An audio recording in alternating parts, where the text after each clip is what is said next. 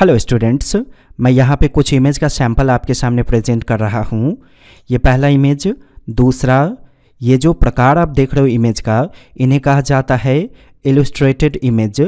Generally illustrated image उन्हें कहा जाता है जो डिजिटली ड्राइंग किया जाता है। अब ये इमेज कहाँ इस्तेमाल होगा? आपके वेबसाइट में। इस प्रकार का इमेज अगर आप अपने वेबसाइट में यूज़ करोगे तो आपका वेबसाइट बहुत अच्छा दिखेगा।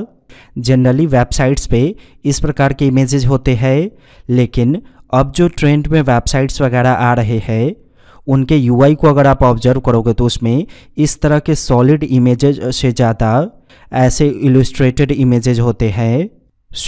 अब जानिए कि ऐसा इलस्ट्रेटेड इमेज आप लाओगे कहाँ से। वेबसाइट ओपन करेंगे icons8.com, उसके बाद स्लैश दे के राइट करेंगे OUCH, यहाँ क्लिक करेंगे, ढेर सारा सैंपल डाउनलोड हो जाएगा इमेज का। जब आप डाउनलोड कर लोगे तो आपको इस तरह के बहुत सारे फोल्डर्स मिलेंगे कैटेगरीज वाइज। हर फोल्डर के अंदर आपको अलग अलग इलस्ट्रेटेड इमेज आपको देखने को मिलेगा। तो ये सैंपल डाउनलोड करना इनफ होता है। इससे भी ज़्यादा चाहिए तो आप सिंपली वेबसाइट ओपन करोगे antro.co और ब्राउज नाउ पे आप क्लिक करोगे।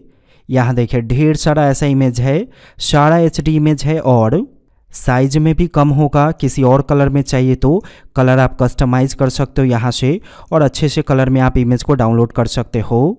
तो मैं आपको रेकमेंड करूँगा कि इस प्रकार का सॉलिड इमेज यूज़ करने के बजाय आप इलस्ट्रेटेड इमेज को डाउनलोड करके यूज़ कीजिए। वेबसाइट बहुत अच्छा दिखेगा आपका। वैसे अगर सॉलिड इमेज को डाउनलोड करना है तो वेबसाइट ओपन करेंगे pixels.com, कंटेंट को सर्च कर लेंगे, इमेज मिल जाएगा आपको। मैं रेकमेंड करूँगा कि ये वीडियो ज़रूर देखिए।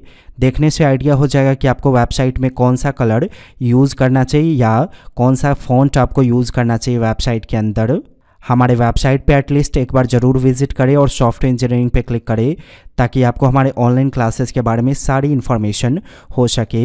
वीडियो में परफेक्शन लगा हो तो वीडियो को लाइक करके चैनल को सब्सक्राइब करें और बेल आइकन को हिट करें।